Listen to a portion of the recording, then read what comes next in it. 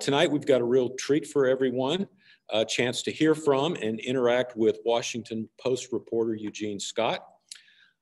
This event is actually, I think, the last of a monthly series of talks this academic year, sponsored by our journalism program under the title Pressing Matters, Media in the Fake News Era, program that's been generously supported by a donor to Asbury's School of Communication Arts. These webinars are normally hosted by Rich Manieri, our primary journalism professor, but tonight he's otherwise occupied, so I'm going to be subbing for him. It turns out that my involvement, I think, is fortuitous.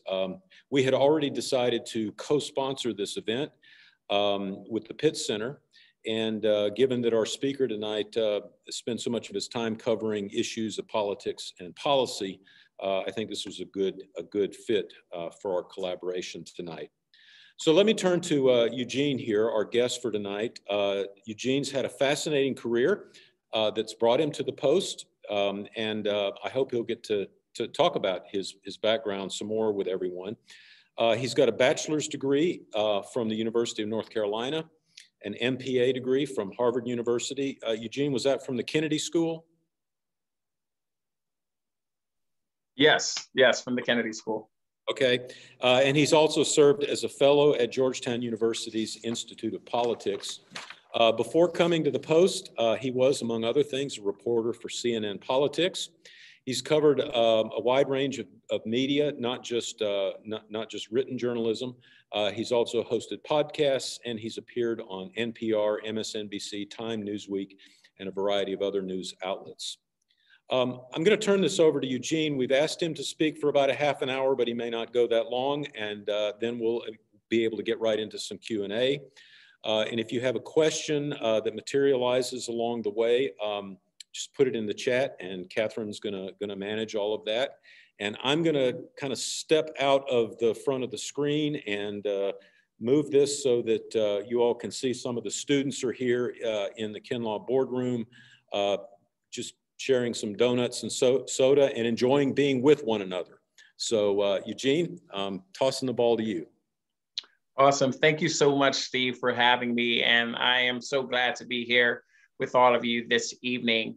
As I shared with Steve and Catherine earlier, when I speak at universities, I certainly open things up with a talk addressing the topics that were previously discussed. But what I really like to do is open up or have my visits be mostly Q&A, because in my experience, I have learned that students are probably at this point in the semester out lectured, but what they don't get to experience pretty often, and I say this with humility, is the opportunity to just ask very direct questions to someone in the mainstream media. And there literally is no question that you could ask me that I think would be too difficult or too offensive, or that I won't want to answer. And so the bulk of our time together will be focused on Q&As, and I really look forward to just hearing some of your ideas and concerns. But I first wanted to just start with commending you all for finding a way to get to the end of the semester during a very difficult time. I cannot imagine how difficult it is to attempt to complete your education during a pandemic online, given so many of the physical health and mental health challenges that come with that. And I am incredibly encouraged and inspired by your dedication to your career, and that you would choose to even spend some time this evening with me as we talk about the role of the media in politics and how it continues to shape our culture. So when I was first invited to speak with you all, I was given two important topics to address: polarization and media bias. And while different, they obviously perhaps are somewhat connected. And because they're both important, I'm going to try my best to speak to them both, but look forward to answering more questions about them later based on what I've previously shared. Then I'll get to the third topic, which was, what role can Christians perhaps play in the media, or how can they go about pursuing careers in mainstream journalism? So as was previously shared, my name's Eugene Scott, And I cover identity politics for the Washington Post. And I started covering identity politics for the Post about 3.5 years ago. And 1 week after President Donald Trump was speaking at a rally in Huntsville, Alabama, where he was trying to increase support for a Senate candidate, where he told NFL owners to throw off NFL players, to fire them, should I say, who protest police violence against Black people and racism by taking a knee during the national anthem. And in fact, he pretty much said, if you remember, he said, get those sons of bees off the field.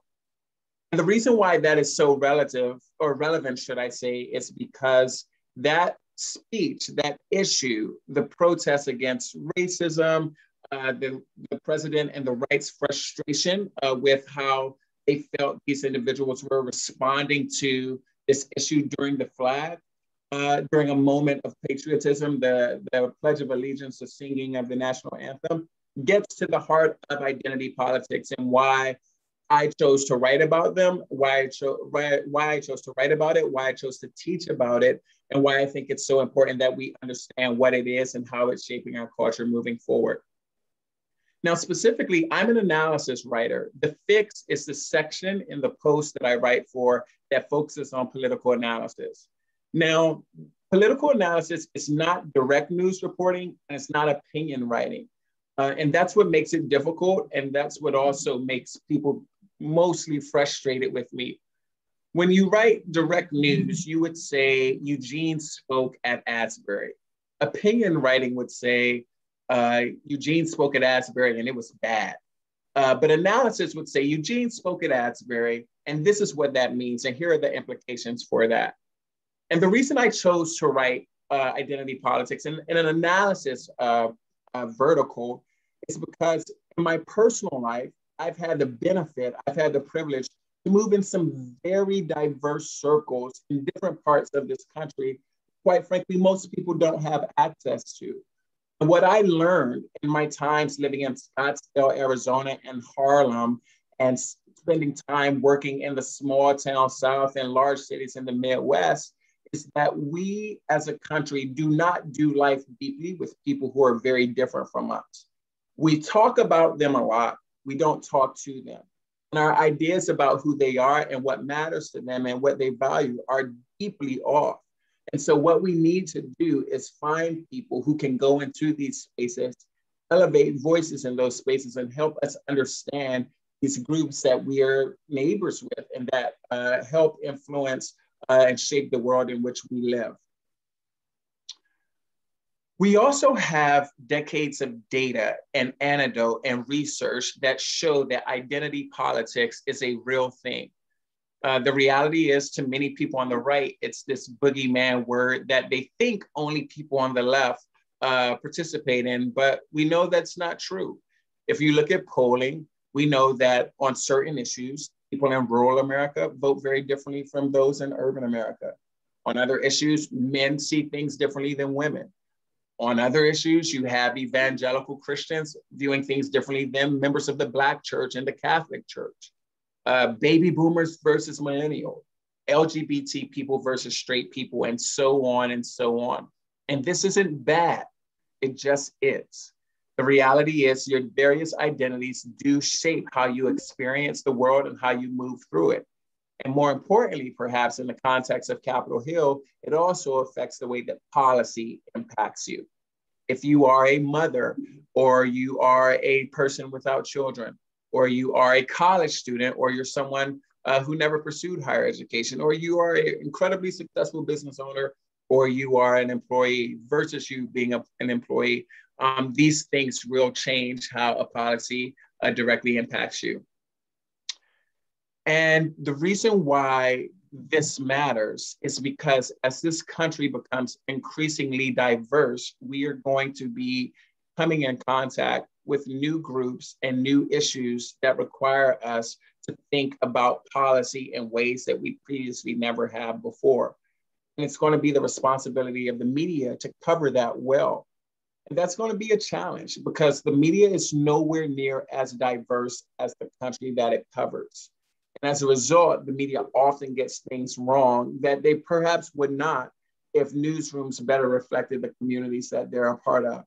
And there are lots of reasons why newsrooms don't look like the worlds in which they cover. Some of it's institutional, some of it's just about the speed of change. But the reality is, in the past year or so, there's been a reckoning within conversations in newsrooms that we haven't seen before about what needs to be done to rectify that problem. These differences, these different communities and groups that we're a part of, have led to polarization. They've led to differences that make it very difficult to find common ground on. And you see this very often when you look at some of the conversations happening in the Capitol. We live very far apart in ways that were not as much the case maybe in decades past. And the way we think and view those who are different from us has become far more heated, and therefore makes it much more difficult to find common ground and to form policies that benefit everyone. And one of the reasons that is the case is because of a partisan media, a highly partisan media that is shaped by media bias, perhaps more than what we have seen before. I write for the Washington Post. I do not believe that the Washington Post is this highly biased news publication. Despite what you may hear on Fox News or you may read on The Intercept, publications or news outlets, should I say, to the right or to the left of where Washington Post tries to present itself. It's an organization that aims to report news fairly and accurately in a way that reflects the truth of a story and includes facts and aspects that people in partisan media might consider to be inconvenient. But I think that's important that you communicate that so that people could better understand the issues in which are shaping our culture. Media bias is not going anywhere, unfortunately, and it has made navigating the issues that shape our time quite difficult. You may or may not have seen recent surveys from Pew Research Center showing that at least half of Republicans believe that the insurrection on the US Capitol wasn't that big of a deal or wasn't dangerous at all. But the fact of the matter is at least 5 people were killed. 2 members of the US Capitol Police Force committed suicide later, and dozens others were injured. But that perspective of what actually happened is shaped by the media you consume. And we know that there are quite a few conservative media outlets that have tried to downplay the severity of what happened. And so when you only consume news that affirms, should I say, your previously held biases and don't challenge them, you find yourself walking away with the comfort of being in an echo chamber, but not with the knowledge that one would gain from actually engaging news that's rooted in facts and truth, that's meant and designed to help you better understand an issue. In terms of how Christians can respond to this moment and enter into journalism and be good journalists, is that you just, at the core is you have to do good work. You have to do good, honest work that is accurate, that has context, that does not lead with whatever your own agenda is, assuming that the job you're trying to get is as a reporter in a publication that is not, set on putting forward a particular agenda. But ultimately, the best way to be a good journalist and a good Christian journalist is just to do your job very well. There are countless Christians in mainstream media, regardless of what might be portrayed among communities that don't have, among faith communities that don't have the most positive view of mainstream media. But the way they continue to succeed in this space is by being honest, by being good coworkers, by being competent and having open minds that allow them to entertain ideas and thoughts that perhaps they would not if they were stuck in their bubbles. And so I have found that when you don't put your identities to your side, but that you leave room for the possibility that your view and your worldview is not the sole worldview, you realize then in that moment that the world is bigger than your world. And that's how you end up being an effective journalist. I would love to talk to you more about polarization, about media bias, about politics and faith and identity politics, and so many other issues.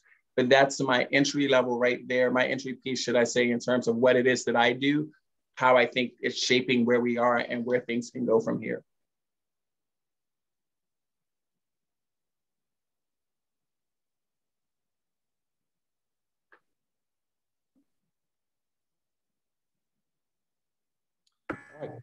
All right. Catherine, you want to go ahead and issue a couple of those questions, and then others can come and join in.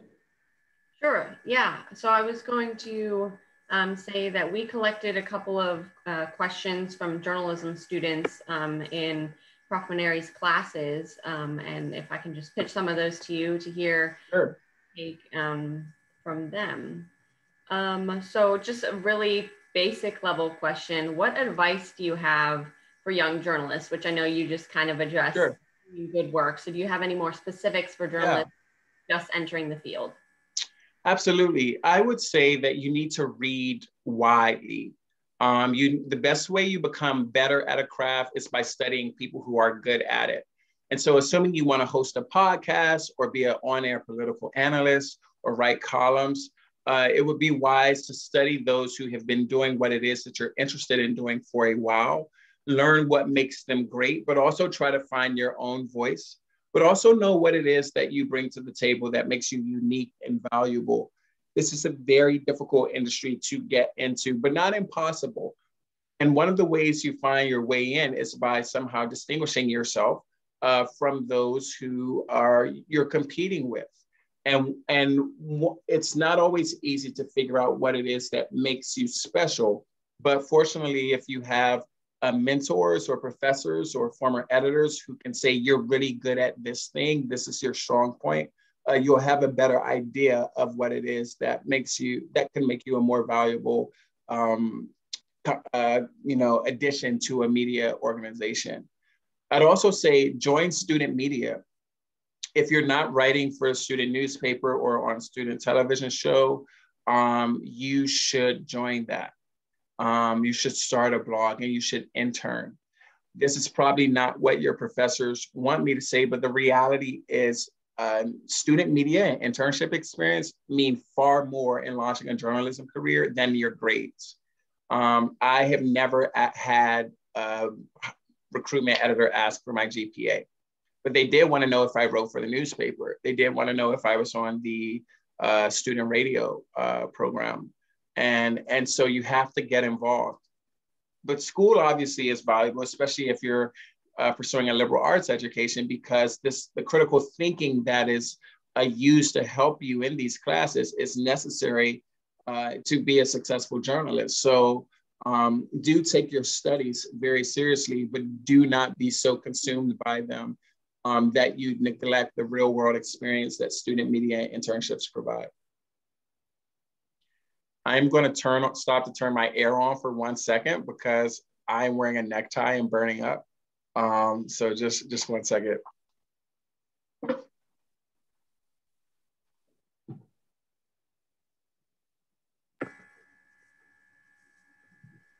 And to everyone else online on the Zoom call, if you have any questions you want me to pitch to Eugene, feel free to enter those in the chat and I'll get to them as available.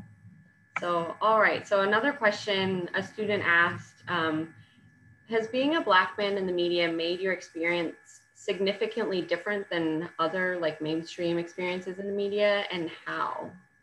And that's a great question, and it's one of the reasons why I love Q&A. And so this will be a bit longer.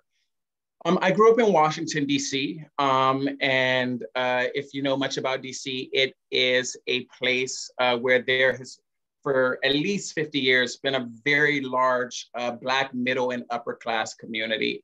And that's in part because there are quite a few historically Black colleges in and around D.C., and we know that historically Black colleges have historically been a direct link to the Black middle and upper class. But I did not see that reflected in the media as a kid. Most of the Black people I saw watching the news were either suspected criminals or athletes. And that is part of the Black experience, just like that's part of the white American experience. But it's not the totality of the Black experience. And I can remember being a kid thinking, I want to be a journalist to tell the diversity of the Black story. And so I actually began my journalism career in high school working for BET News when it was headquartered here in DC on a show that talked about issues related to Black youth. And so while I haven't always focused on identity politics, there has been a commitment to writing about race and diversity throughout my 20-year career, because that is what I always felt needed more coverage in the media. Despite perhaps what you may see on TV in terms of, an analyst here or a host there, elite media, these major publications, and networks and based usually in DC, New York, and maybe LA are overwhelmingly white. And so that affects the coverage and how much attention some issues get. The past year or so though, when there has been a reckoning on issues related to racism in ways that we previously had not seen, has been very challenging and emotionally taxing, but also rewarding as a Black man. I am one of the main analysts for the Washington Post show covering the Derek Chauvin trial of the Minneapolis police officer who killed George Floyd. And last Monday was the first day of the trial, and I had to watch the trial on set. And that was the first day I actually saw the entire video of Chauvin kneeling on Floyd's neck. Because the reality is, as a Black man, and I've spoken about this on another panel that was full of Black men who cover issues related to racism, it's that it can be very traumatic watching people view your life and your existence so insignificantly. And it can be difficult not letting all of your biases shape your coverage. And that has not been something that I have realized early on, but in perhaps more recent years have come to fully realize how valuable and important it is to process these things with a community, with your editors who understand how challenging all of this can be, because my sole identity is not as a journalist, but also with a mental health professional. I spent most of the past year visiting a therapist every 2 weeks, just processing not just my professional life, my personal life as well, but talking through and trying to be in the best and healthiest position to provide the best coverage to readers as possible, in a way that honors the story, but also protects myself. And so that's a very long answer to say that my identity as a Black man shapes a lot of the things that I do professionally, especially when I write about identity, but especially over the past 4 years. Yeah, thank you for sharing that. And that kind of segues into another question that a student asked. How do you avoid personal biases in your own reporting, and how does your faith impact your reporting then? So what I tell people is I never write anything that gets directly to you. So it's not like I write something and then it's published. I have multiple editors who look at my work before it gets to you. And none of my editors hold my identities. My immediate editor, I'm a Black guy from Washington, D.C., who is single with no kids. My immediate editor is a white woman from rural Louisiana.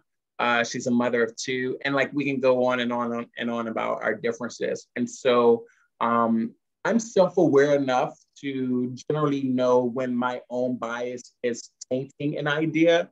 But it does happen because I'm human, and sometimes things get written that I may get some pushback on. But quite frankly, that doesn't happen often. And part of that comes from me spending more than a decade as a straight news reporter, opposed to getting to the point where I write analysis and just really fine-tuning the art of just telling a story for what it is. but beyond experience, it's about having other people in a newsroom who can, you know, push back and question and make you second guess some things. In terms of faith, and I think it's very important, when I think of faith and write about faith, I think about faith and values and beliefs. The reality is everyone has a worldview, everyone has faith, everyone has values, everyone has a belief system. The reality is I'm not incredibly public about my beliefs and my opinions because as someone who writes about religion, it is important that I not present as if I am taking or aligned with a particular worldview or not that I am writing about. But in terms of my values, my personal values, my personal faith and belief, it's about like, it's rooted in my strong conviction and belief that we must love our neighbor as ourselves. And that is why I write about groups that I'm not a part of, that personally I may disagree with in ways that I think respect them and are charitable, and try my best to accurately articulate their view in a way that they would recognize. But quite frankly, that doesn't mean I'll shy away from communicating something that they may think doesn't put them in the best light if it's actually true. I am not a journalist whose faith is the main adjective that describes his work. I'm a journalist first, and whatever other identities I bring to my work add to that and contribute to that, but they don't define that at all.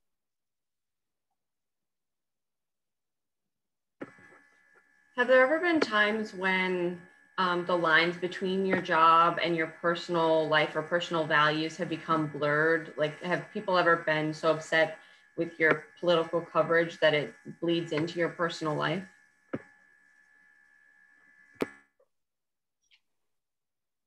You know, I've been writing a lot about racism in the past 4 years under the Trump administration. And there are readers who don't like how I write about race. They don't like that I, you know, say that systemic racism is a thing, that unconscious bias is a thing, that identity politics exists, that concepts like white privilege are real. People get frustrated about that and have, you know, decided they wanted to write back or push back or disengage, and that is, you know, they're right. I'm not here to like make readers feel like I agree completely with them. Because I can't. My experiences are so varied and so fundamentally different from so many of the people who disagree with me that reasonably I should not be expected to view things exactly the same way that they do. And I am okay with that in ways that perhaps I was not when I was younger, because I know what I am and who I am and what my job is. But it can be very difficult at times when we live in a world where people think your job is to report what they want. And part of that is understandable because there are media outlets and personalities whose that is their job, and that's not mine. And so I have found more generally, most people's frustration with the mainstream media and journalists in particular is directly tied to what they think that person's job is. And I have found that if you don't know what this person is supposed to be doing, you can often get upset with them. And just briefly, I'll mention a good friend of mine and colleague at the Washington Post, Jonathan Capehart, is a columnist. And most of the hate mail he gets is from people saying, well, that's just your opinion. Well, he's a columnist. He's paid to write his opinion. And much of the frustration is that they don't understand that, and perhaps they think he's a reporter. And I'm not sure why, because he doesn't present as one, but he often finds himself in situations where his work and his personal life conflict, and there can be difficult moments for himself and for readers. And I've learned to navigate those situations in my own life from watching him quite a bit. Another student asks if political affiliation matters when being selected for a job at major newspapers. You know, it depends on the job. And if you are a Republican or a Democrat, I think I think it would be in the best interest of you and your editors, you and like your immediate editors to know that. Most journalists I know at mainstream organizations are independent. And that is actually, you know, where America is trending. Like most people are actually independent. But I don't know of any situation where anyone was discriminated against or not hired because of their political affiliation. But if you are an active member of a political party, that will probably directly limit how much you can write about certain issues. And another student asks, what's the hardest ethical dilemma that you've faced as a journalist? That's interesting. And it's kind of tied to what the previous question.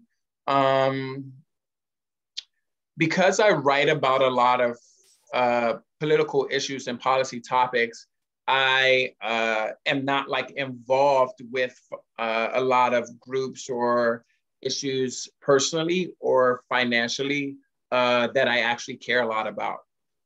And that's hard because I have been watching a lot of groups and organizations over the past few years aggressively seek to change the world in ways that they believe are most beneficial.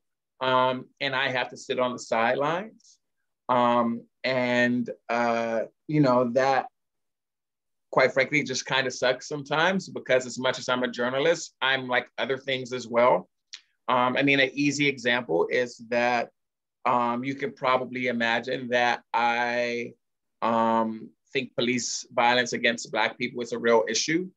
But like, I don't give to Black Lives Matter or any organization like that, or nor am I a member of any of them. But I do want police violence against Black people to end,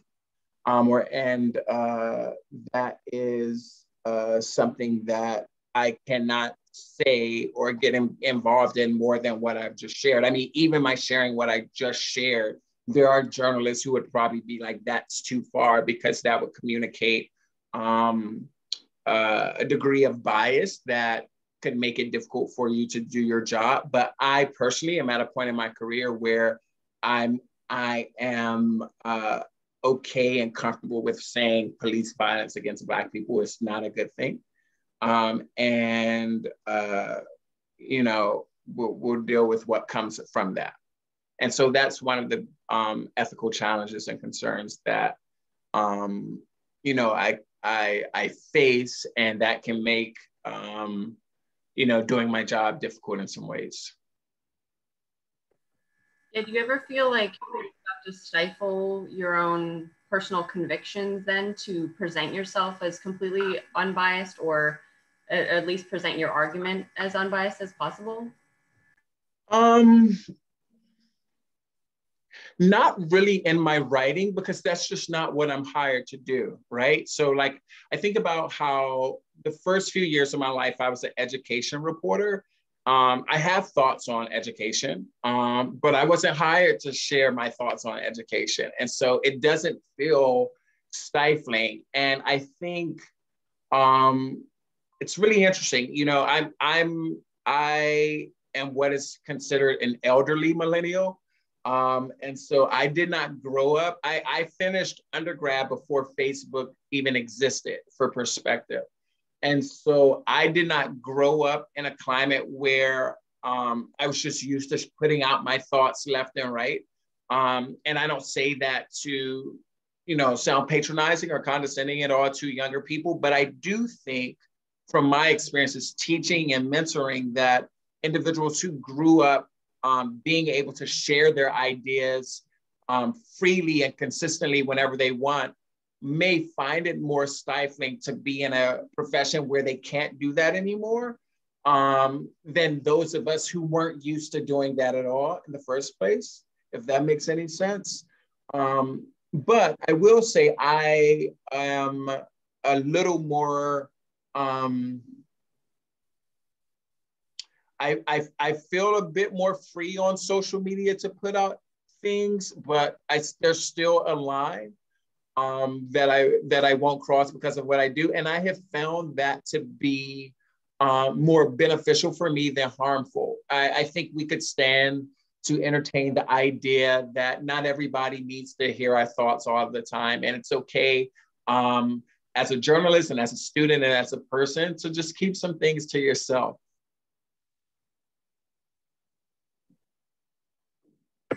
Getting back to identity politics specifically, another student asked if there are,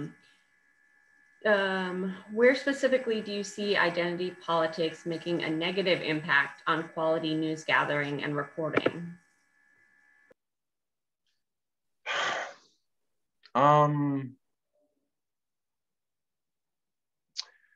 think when a news program or publication, in an effort to write about or report on issues that are of concern to, a group that they rely on to stay on the air or in circulation,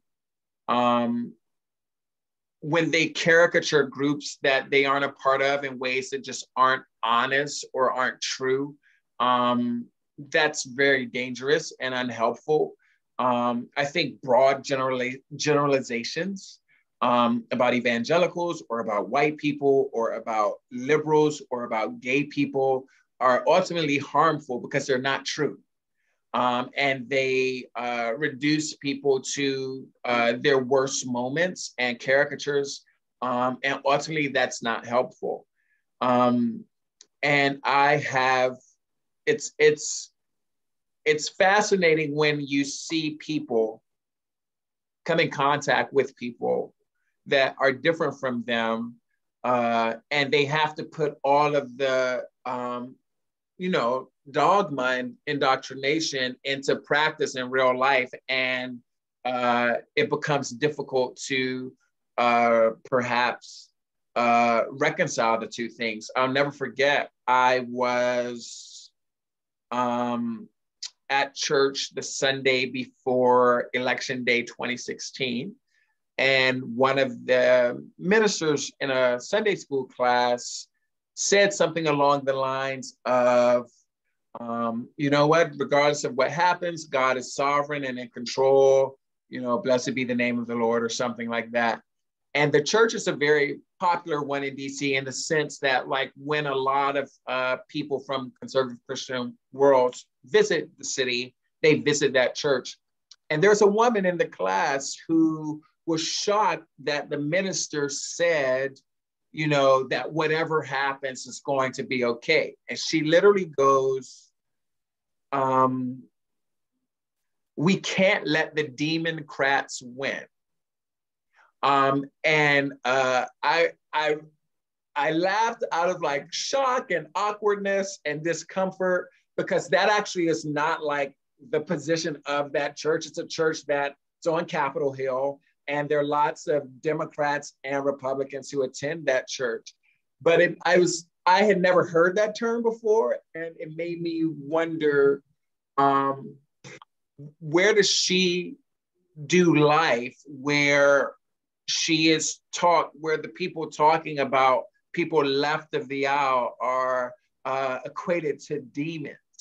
And to me, that is an example of just how identity politics at its worst. And I'm sure she's a part of a community that believes that they're protecting evangelicals and doing the will of God and doing what's right, but they're doing it in a way that I think, for lack of a better phrase, demonizes people outside of their tribe in ways that aren't helpful.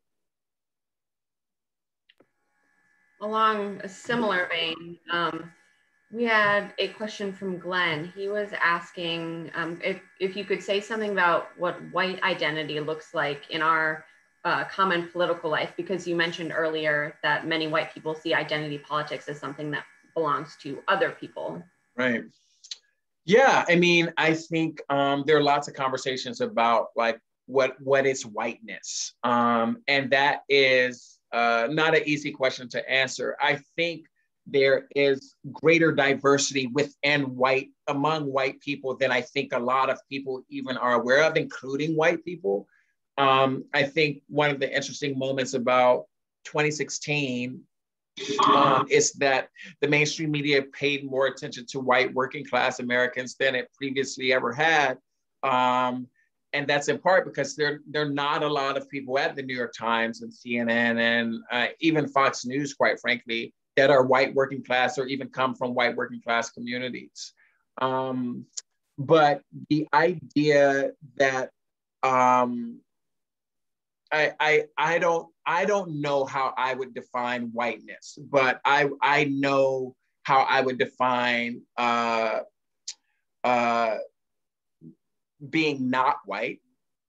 And for the sake of white identity politics, which is the idea that sociologists and people who study the topic believe that President Trump was unapologetically stoking, it's this idea of that's rooted in these traditional values of a time in America where things were less diverse, where people in power were overwhelmingly white, and the values and interests and politics of those who were most influential more aligned with white people.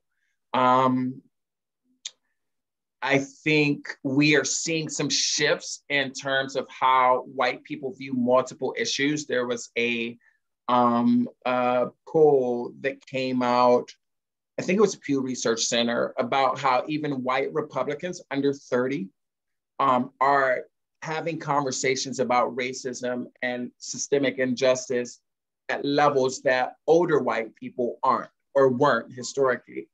And so I think there are questions that have not yet been answered, but are still being considered right now in terms of what does it mean to be a white person in this particular moment where conversations about systemic injustice in housing and education and law enforcement are being had that have yet to be completely answered. How have you seen cancel culture and identity politics collide? So I'm not really sure that cancel culture is a thing. And I say that because I'm not sure anyone, like who's been canceled? Like I would love to like, you know, go to like hear more from the person who asked the question. I think there are times when we say and do things and there are consequences for them. And you are not allowed to say whatever you want, wherever you want, because there are standards that spaces have that prevent certain ideas and words from moving forward. But I mean, like Bill O'Reilly still has a podcast. Like Megyn Kelly was on the news and BBC weighing in on Prince Harry and Meghan Markle for some reason. And as we see, President Trump releases statements every week now that get covered in the mainstream media. And he's still on Instagram and Facebook. And so I think sometimes when people express their frustration about cancel culture, what they are upset about is the lack of permission to say whatever you want, wherever you want, without any consequences. And I don't think that's a bad thing. But I do think most people who have faced repercussions for saying things that were unpopular find other places to say it and are still largely well received. in terms of having say things, Glenn asked, what media outlets on the left and right do you recommend as responsibly engaging in truth seeking? So how can we tell if our favorite media is being responsible? So I think The Bulwark is a great conservative online publication. I respect The American Conservative. I think trying to think. I follow a lot of like individuals and not necessarily publications. And so I think about, you know, people I see talking on Twitter. I think mainstream media organizations that have conservative voices. Henry Olsen writes for the Washington Post. Hugh Hewitt is a conservative who writes for the Post. I think these are good people and publications to follow to understand conservative viewpoints and that are based on fact and that that largely portray people outside of their tribe in ways that are respectful. Liberal, left-leaning publications that I respect and appreciate and think do good work are like The Atlantic, I think is amazing. I think Crooked Media podcasts are pretty strong, and Vox, VOX, it's also a place that accurately covers stories in ways that have a left lean, but like aren't false. Yeah, I'm asked that question too often for me to have such a poor answer. Yeah, I should give that some more thought. In terms of the analysis stories that you cover, it's not quite like breaking news where it happens and you just spit it out. So how do you determine what you're going to write your analysis on? Do you cover just about everything? No, it's a great story. So every morning at 8:45, I have a meeting with my team and I propose 3 ideas that I'm going to write about. That meeting used to be at like 7 a.m. And so it's, you know, one of the joys of the pandemic is that it got moved back a little bit later. And I say, this is what I think, you know, based on what has happened, this is an identity news piece, an identity politics angle. And we have a conversation and we decide which one story is the best to tackle. And that's what I go about doing. And so I do further reporting and interviewing, speaking with experts, looking at data, and try to form a clear point of view or take on the issue. And that's what I write, and that's what she edits, and that's what gets published.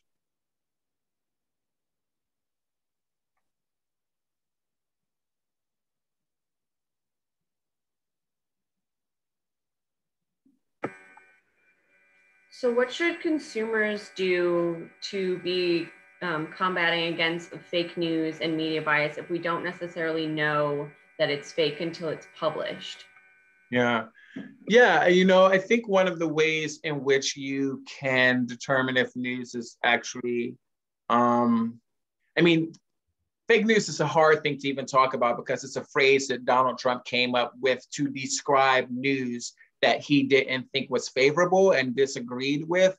And one of the ongoing, for lack of a better word, jokes, and I say for lack of a better word because this is pretty serious, literally almost everything that Trump called fake news ended up being true. It was confirmed and reporting repeatedly to be true. But what I will speak to, which I think would be a more accurate definition of fake news, is disinformation, which is something that was a real issue during the 2020 campaign in 2016 as well. And what I would say is one of the ways you check to see if disinformation is something that is happening is if you don't see this issue being covered or acknowledged in other outlets, and even other outlets of the same bent, you should question how true it is. Like, consider your source is a phrase that's very important and should be treated as a good barometer for whether or not something can be trusted. And if all you see is this story on this one site that is not a site that many people have even heard of, or if it is a site that is very popular, but it's known for having a bent that causes it to portray stories in ways that aren't always fair and charitable, you should respond with some degree of skepticism. As a lot of news has become filtered out through social media, do you see the future of news being just fast and reactive, quick over the diligent, like slower reporting? Yeah, I mean, I think the appetite for breaking news isn't going anywhere. But I do think with us being on the other side of an election, there is less breaking news and less interest in news in general. Viewership of like cable news has dropped significantly following the Capitol riots, as has readership of online websites, understandably. And so I'm hoping that this will allow for more in-depth opportunities for reporting that can help us better understand so many of the institutions and issues that deserve our attention that have largely been ignored as we have put so many resources behind, covering a breaking news election. So Dr. Clements, I don't know, do any students there in person with you have questions they would like to talk about?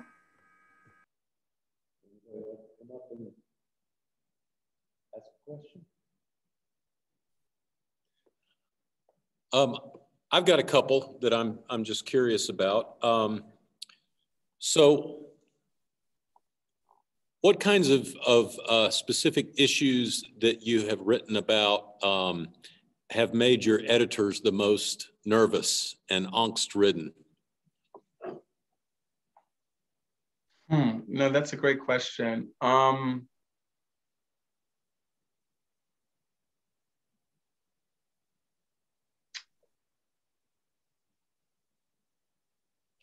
I have ideas, but it's not clear to me. I think there are, you'd be surprised how little journalists in mainstream newsrooms discuss their own politics. And so I think there are times when assumptions are made about a writer's own politics by maybe like an editor who quite frankly just does not know that person's politics. And so I know there have been times where I have written about evangelicals where a particular editor who I assume is also an evangelical I should say who I assume is an evangelical, made assumptions about my faith and my background and my experience and assumed that I knew nothing about evangelicalism or that I was not or had never been an evangelical, and perhaps was a bit frustrated with perhaps some of my characterizations of evangelicals, but could not communicate it in a way where he clearly would say, I'm an evangelical in Eugene, I think that's unfair. Because that I believe would be him showing his own bias in ways that would compromise the journalism. And secondly, another example is I have had editors who are, it's kind of the same idea. I've had editors who are from white working class communities and rural communities, maybe in the South, who perhaps were a bit sensitive with how those communities were being depicted and maybe pushed back in ways that reflected their bias more than mine, and challenged me in ways in terms of how I was covering something that maybe made them uncomfortable and didn't lead to any significant conflict, but certainly like more drawn out conversations about a topic. Another question that I'm just curious about: are there particular religious groups or denominations or churches that you have more difficulty covering than others? Me personally, or just you think the industry, or me personally? I don't know as much about Catholicism as I would like to. My faith background is the Black church and, you know, large white evangelical churches. And I mean, and while I'm not as deeply knowledgeable of Judaism as I would like to, I probably have more anxiety writing about Catholicism than Judaism. And I don't know if it's just because it's this huge institution that like carries weight and influence and power, and like there's not a lot of wiggle room for messing up. Not that there is for other faiths, but and I haven't had to write about Catholicism as much in the last 4 years. I mean, the major faith stories have been evangelicals in the Black church. But, you know, as Biden has entered the White House, there's been more attention on more liberal views of Catholicism, more liberal sects, maybe, should I say, of Catholicism. And I'm just very careful. I speak to more experts. I double check things in ways that I perhaps don't usually. And I think that's a good thing. So as somebody who's very familiar with and interacts within the Black Protestant church, just as an individual and a person of faith, what would you say that white evangelicals needed to know about the Black Protestant church? That's a great question. I think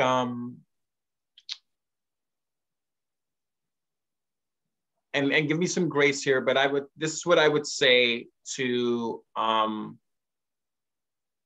white evangelicals who are not as familiar with the Black church and the politics of the Black church, and may not understand how members of this community, you know, responded to Trump or politics in general. I would say, think about how big of a sin you believe abortion is. Racism is that big of a sin to members of the Black church. And anytime any policies or ideas are rooted in racism or even have racist implications, members of the Black church view that as a sin against God. Not just personally offensive, but like as something that is in direct conflict with their faith. And so I don't think personally, most Black Christians that I have interviewed or studied are one issue voters. And one can make the argument that the idea that the number of white evangelicals that are one issue voters is actually far smaller than people think. But if there was anything close to one issue for many members of the Black church that motivates how they vote, it would be how lawmakers respond to the sin of racism.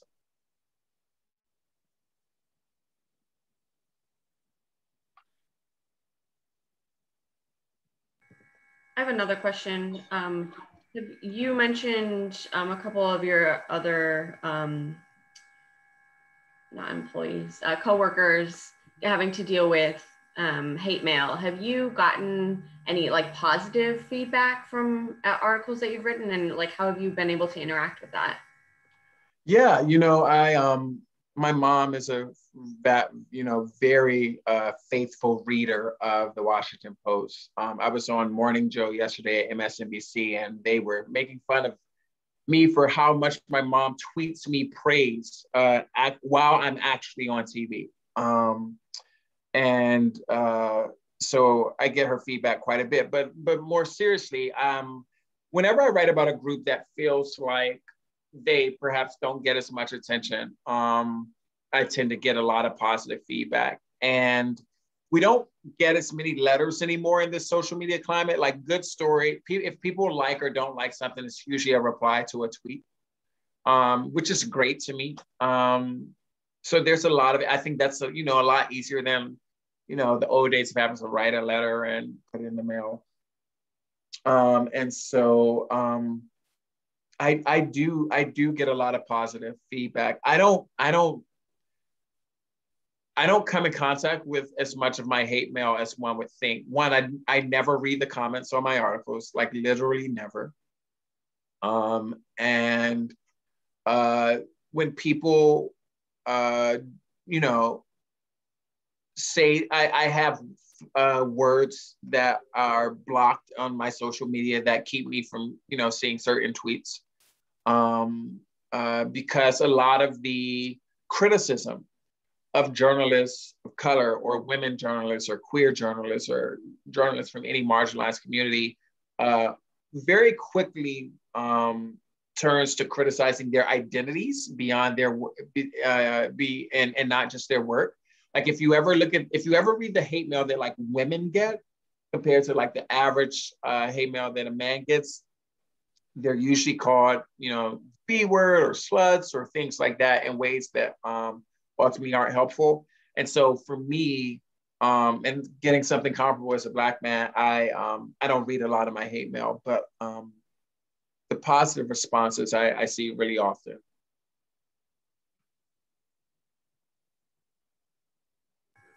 How would you encourage young journalists who maybe don't have as much in contact with identity politics to be engaging with similar material that you're covering, or engaging with different people of different identities? Yeah, no, that's a great question. I mean, how do aspiring journalists or just citizens learn about groups of people that they don't know a lot about? When I moved to Arizona to be a reporter, I realized that I didn't have a lot of knowledge about like the Hispanic experience in America. And what social media, I think, has done, which is great, is it has connected us with people that we would never be able to hear from based on our real lives, our actual day-to-day lives. And so I would encourage people just to read, and to listen, and to approach conversations with humility, especially as a young person, because as smart and informed and hopeful and talented as you are, there are a lot of things you still don't know and you're still learning. And so I would say, and I mean this as respectfully as possible, talk less and listen more. And while it's okay to have, deeply held convictions, hold space for the possibility that they may change, and don't have such a death grip on your worldviews that when presented with new information, you feel like you can't reconsider some things that you maybe assumed were true for the past 20 years. And just also, be patient with yourself and give yourself a lot of grace and room to grow and become more informed about the issues in which you will soon be expected to weigh in. That's the second time you've mentioned reading. So if I can just ask for your top recommendations of either authors or books that would be really influential for us to read. Yeah, it really depends on the topic, right? And so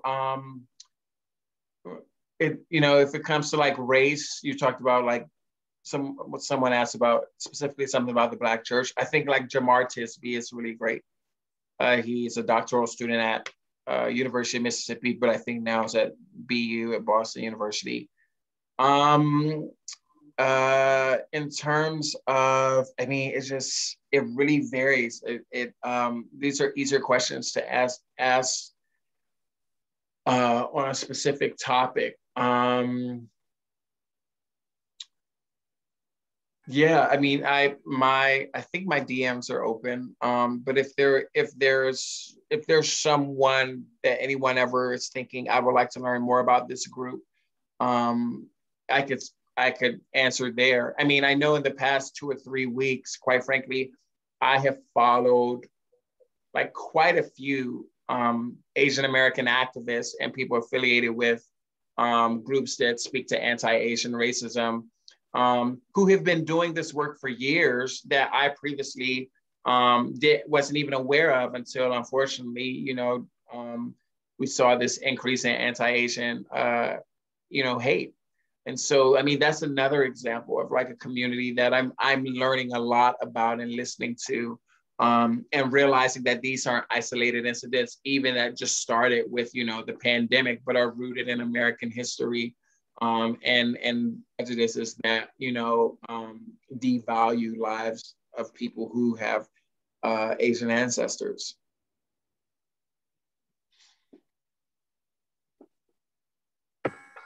You've talked a lot about the importance of students listening and learning. So what do you think the most formative event or moment was for you in your journalism career as you were learning from other people or other experiences? I would say, I don't know that this was the most formative in terms of learning from people, but I will say the most formative experience I had in my journalism career was following my junior year.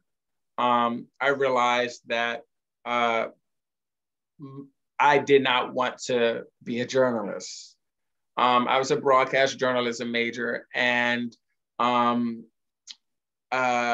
I am very terrible at tech and production, and I always have been, and that's not going to change.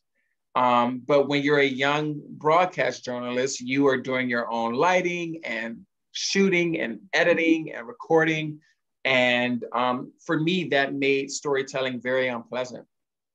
And so I, was having the privilege of enjoying a liberal arts education where I was studying all of these really interesting things, but I was having a very difficult time producing stories for, my journalism classes. And I was already, at the end of the majority of my college career, and I was sad and I was depressed because I was about to get this degree in this thing that I didn't want to do. And so I had my first quarter life crisis, and I went to Africa that fall. I went to South Africa to study abroad at the University of Cape Town after applying to, this program. And I was just like, I don't know what I want to do, but like, I might as well try to study abroad because so many of my fraternity brothers had done that, and they thought it was a great experience, and I was interested. The study abroad program had an internship component, and the director of the program assigned us internships, and he assigned me to a newspaper. And I was like, no, I don't want to do this. I'm finished with journalism. I don't know what I want to do, but I want to do something else. And he said, you should do this. And I did it. And I loved it. And I realized that I didn't want to be a TV journalist. I wanted to write. And so the majority of my career actually has been in writing. And I did not do TV stuff. Even when I was hired at CNN, I was hired to write for CNNpolitics.com. They eventually put me on TV because interest in the 2016 election was so high that people were watching television so much that they needed to get more TV guests who were reporting. And I love doing, national news opposed to local news because I don't have to do all the editing and lighting and that kind of stuff at that level until there was a pandemic and I had to set all of this up myself. But this is easy compared to what I had to do. And so I say that was a really formative moment for me because I literally almost left journalism had I not had a professor who was more aware of my skills and gifts and could direct me in the right direction, and help, me try to figure out what it was that I wanted to do. And so that was an amazing experience. And, being in Cape Town was just unmatched. There's another student question asking kind of about your journey through journalism. And they're just wondering, what types of jobs and experiences did you have that led to such prestigious and noteworthy job opportunities that's gotten you such national coverage? Yeah, that's a great question. Like I said, my senior year, I was reporting at BET News for a youth journalism show they had. And when I was in college, I interned at the NBC affiliate here in DC, because I was in a high school scholarship program with the Washington Post. And I also interned in Charlotte, and I interned in Cape Town. And the reality is those internships largely came from two things. One, I was attending a school where there were connections with people in those offices. And I was based in DC, which is, a pretty competitive internship market. And so I did, and job opportunities and experiences build upon the previously existing ones.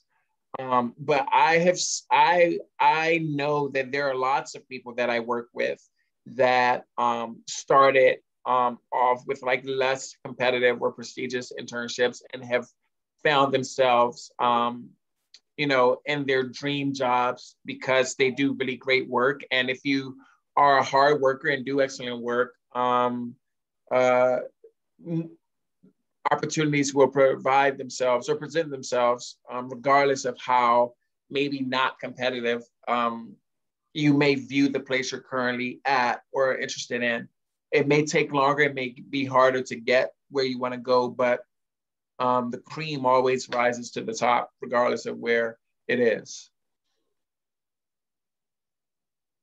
Do you think growing up in such a politically charged environment impacted you becoming an identity politics reporter?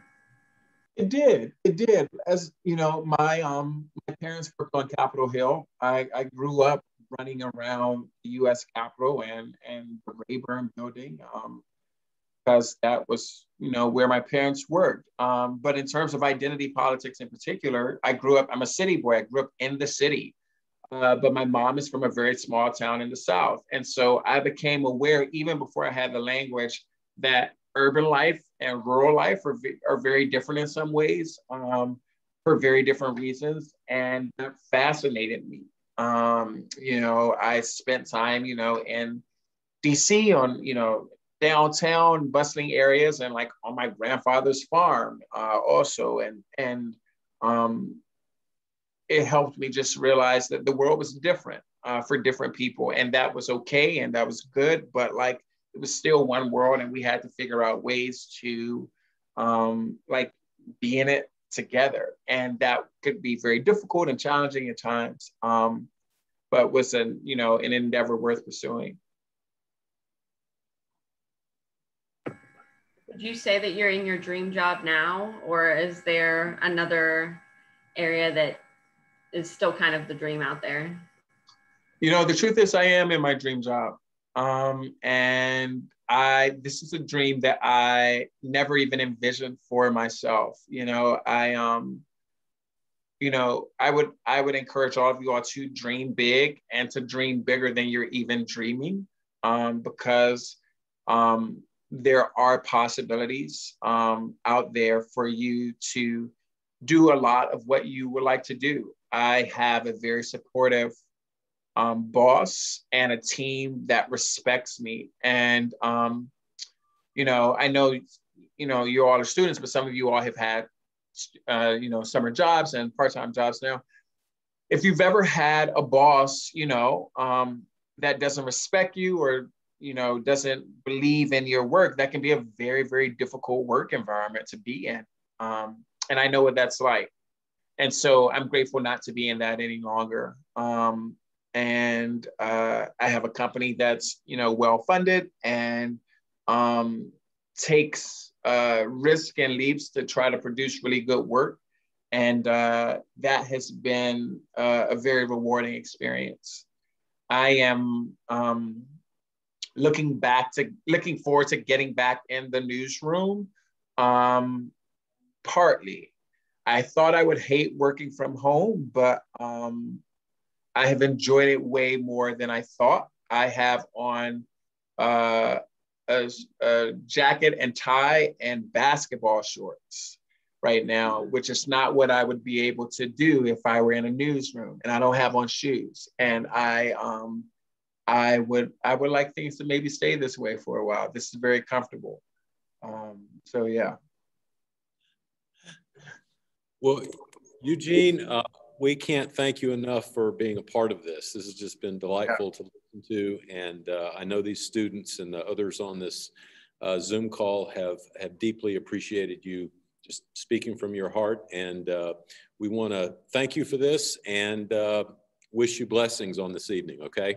Thank you so much for having me. And I wish you all a great end of the semester and an amazing summer and rest of 2021. Okay, thanks so much. Take care. Bye.